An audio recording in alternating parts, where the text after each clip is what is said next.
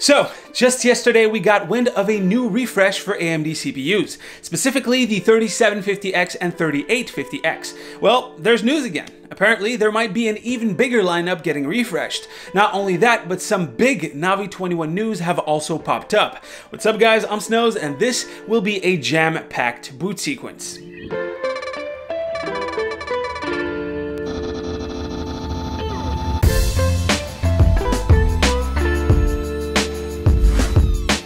Alright, let's start with Navi because God knows I've done enough Ryzen coverage in the last month or so.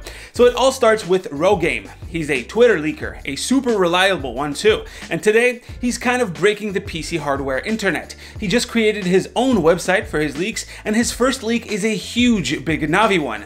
Essentially, he was able to decode all of the PC IDs and place them on the upcoming stack. This means we'll know how many high-end GPUs we're going to see from AMD, so let's get into it. Now for the actual specs, we only have the maximums, up to 80 compute units, which would equate to 5,120 stream processors, basically twice the amount that the 5700 XT currently has. The die size is also literally twice that of the 5700 XT at around 505mm squared. Now that might sound huge, but for a flagship GPU, it's not. NVIDIA's 2080 Ti is at 775mm squared. And lastly, we have the power efficiency or performance per watt of RDNA 2. Big Navi or Navi 21 is 50% better thanks to the enhanced TSMC node refresh. It's not 7nm plus, but it's definitely a new process. Now that is a lot of horsepower, but what does the lineup actually look like? This is where Rogame comes in. Just to clarify, the next section is part Rogame leaks and part speculations on my part, so keep a grain of salt. While there are leaks about data centers and Apple specific cards, I'm gonna focus on PC gaming here. From top to bottom, according to Rogame, the top of the line Navi 21 chip is the Navi 21 XTX. He says it takes the place of the 5700 XT Anniversary Edition, which means it's probably the humongous 80 compute unit card with the highest clocks possible for gaming. Following that is the Navi 21 XT. He says it's similar to the 5700 XT. It could also be 80 compute units, but with slightly lower clocks. Under that would also be a big Navi GPU with the codename Navi XL. He compares it in the stack to the 5700, not in performance, just in positioning. If we were to transpose it literally, it would mean a maximum of 72 compute units or 4,608 stream processors. Still 80% more compute units than the 5700 XT, but that's just speculations on my part.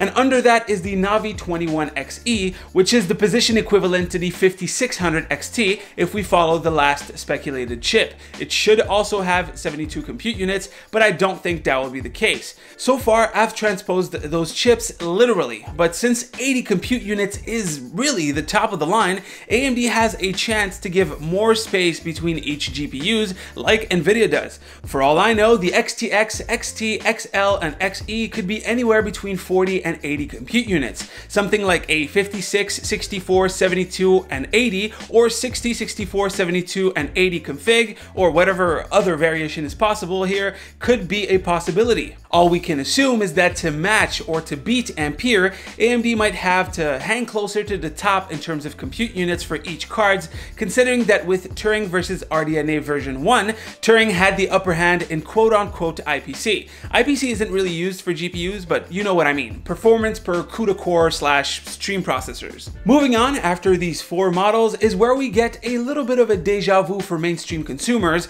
the refreshes. So Navi 10 is making a comeback as Navi 10 XT+, Navi 10 XM+, and Navi 10 XTE. In order, the Navi 10 XT Plus should still have a max of 40 CUs. Thankfully, with the maturity that AMD has with the node, some higher band GPUs are expected. As we know, Navi 10 overclocking is huge, with overclockers reaching 2200 MHz in a stable manner with water cooling. Because of that, I would expect some similar clocks for those refreshes. Just to give you an example, a 5700 XT clocked at 2.3 GHz is faster than a 2070 Super and right under a 2080 Founders Edition. position. For a card that would be placed 5th on the stack, it's pretty good. Right now, the 5th GPU from AMD is a 5600 if you count the Anniversary Edition, or a 5500 XT if you don't. For NVIDIA though, it would be an RTX 2060. As for Navi 10 XM Plus, it seems this would be a mobile variant for laptops. Probably a better binned Navi 10 mobile chip, possibly even adding the extra 4 CUs missing from the 5600M.